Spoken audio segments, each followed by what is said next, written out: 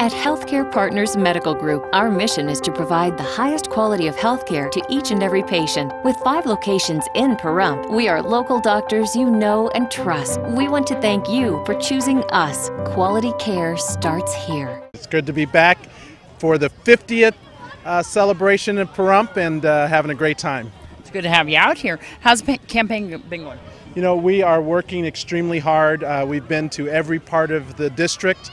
It's a very large district. It's 7 counties, including Nye County. And so we have given the commencement speech out in White Pine High School in Ely, done some events out in Yerington, and glad to be back here in Pahrump again, meeting with the voters and talking to people. I can't represent people unless I know them and know their issues, and that's why we're out here today, to get to know the people of Pahrump.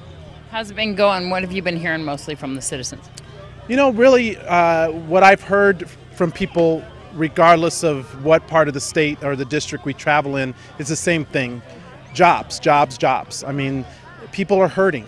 I understand that because I have had to work for everything I've gotten in life. Started with 2 jobs in high school, have worked my way through college and helped to put my young siblings through college.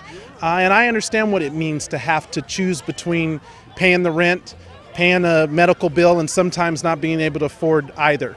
And that's why I think this election is so important, because it's really a choice between those who stand and have a record of standing with the middle class and the working poor, and those who stand with the ultra-rich, the corporate CEOs and the Wall Street executives.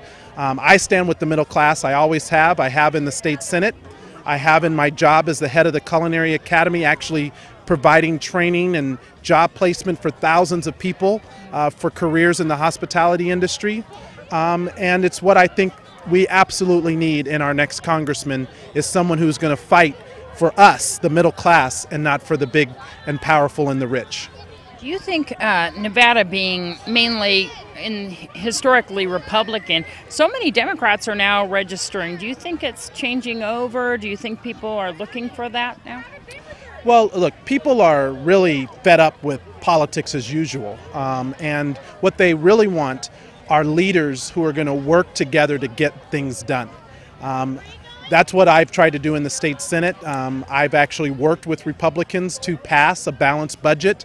The last legislative session, we had one of the worst budget deficits of any other state in the country, and we reduced state spending by $500 million. But we did it while protecting education, by protecting social services, by protecting programs for seniors and our veterans. It's about establishing priorities, and it's what we need in Washington right now. Things are broken back there.